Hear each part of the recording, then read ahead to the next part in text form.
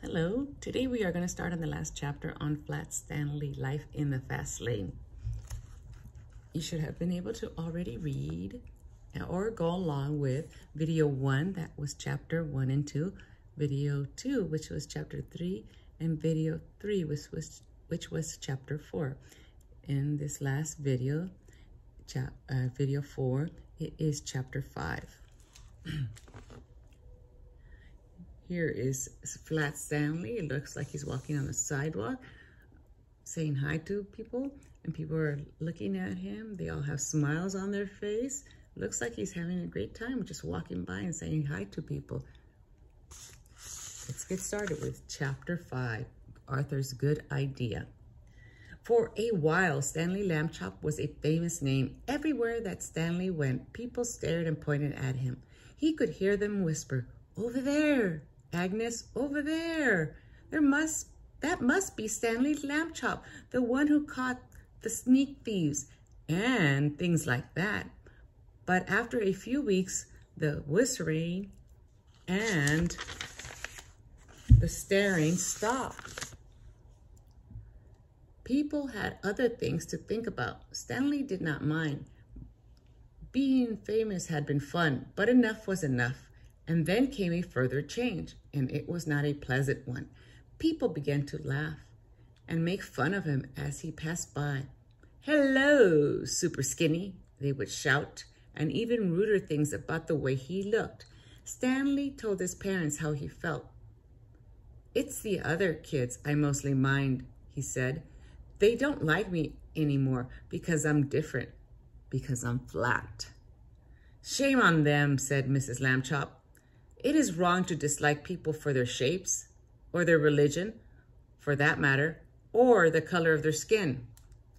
"I know," Stanley said. "Only maybe it's impossible for everybody to like everybody." "Perhaps," said Mrs. Lambchop, "but they can try." Later that night, Arthur Lambchop was woken by the sound of crying. In the darkness, he crept across the room and knelt by Stanley's bed. "Are you okay?" he said. "Go away," Stanley said. "Don't be mad at me," Arthur said. "You're still mad because I let you get tangled the day you were my kite, I guess?" "Skip it, will you?" Stanley said. "I'm not mad. Go away." "Please, let's be friends." Arthur couldn't help crying a little, too. "Oh, Stanley."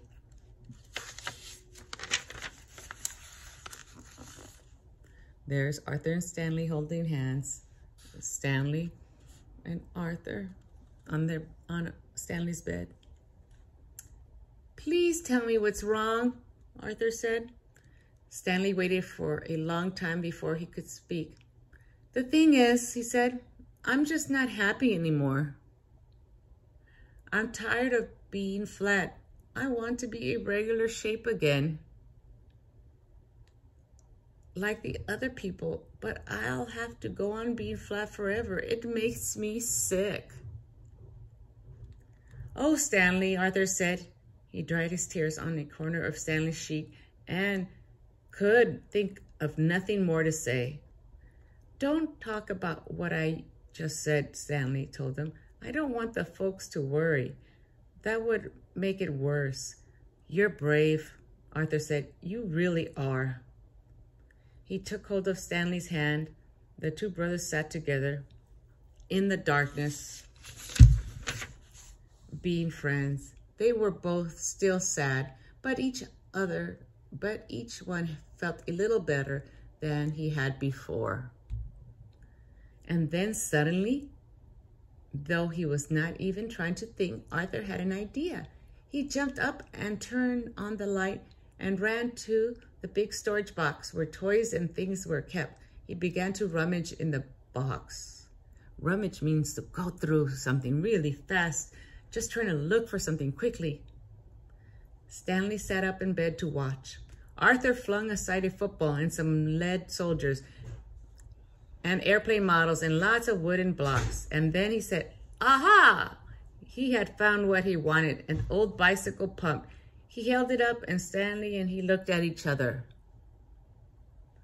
"Okay," Stanley said at last, but take it easy. He put the end of the long pump hose in his mouth and clapped his lips tightly about it so that no air could escape. I'll go slowly, Arthur said. It hurts. If it hurts or anything, wiggle your hand at me. He began to pump. At first, nothing happened except that Stanley's cheeks bulged a bit. Arthur watched his hand, but there was no wiggle sign, no wiggle signal, so he pumped on, and then suddenly Stanley's top half began to swell. It's working! It's working! Shouted Arthur, pumping away.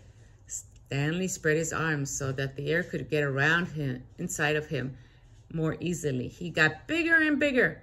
The buttons of his pajama top burst off. Pop, pop, pop. A moment more, and he was all rounded out. Head and body, arms and legs, but not his right foot. That foot stayed flat. Let's look. Look at that. Let's look at his right foot. Oh, it looks like both feet are flat. And there's Arthur pumping away. And Stanley holding the hose in his mouth tightly so no air can escape. Arthur stopped pumping. It's like trying to do the very last bit of those long balloons, he said. Maybe a shake will help.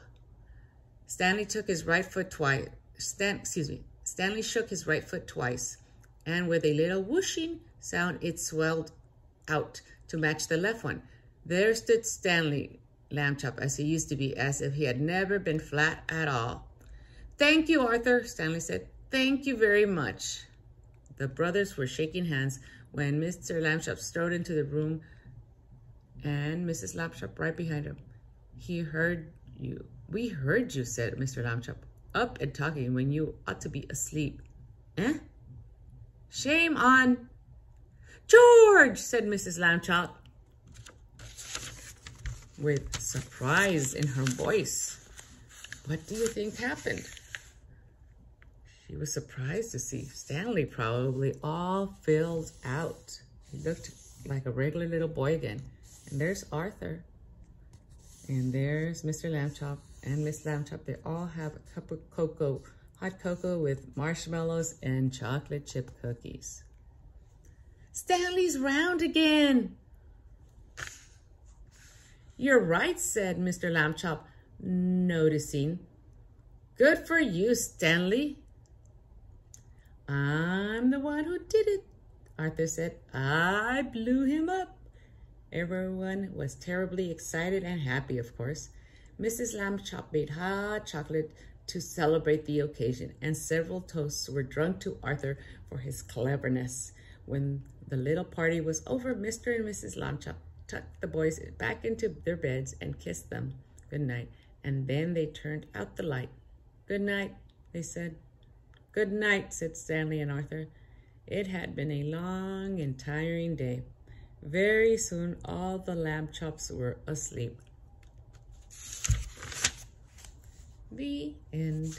So these are other books. First one, of course, Flat Stanley, Living Life in the Flat Lane.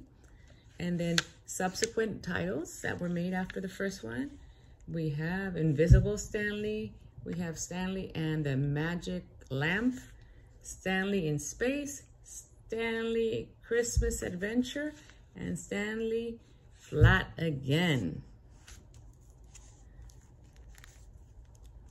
Thank you for visiting Mrs. Briseño's Book of the Month.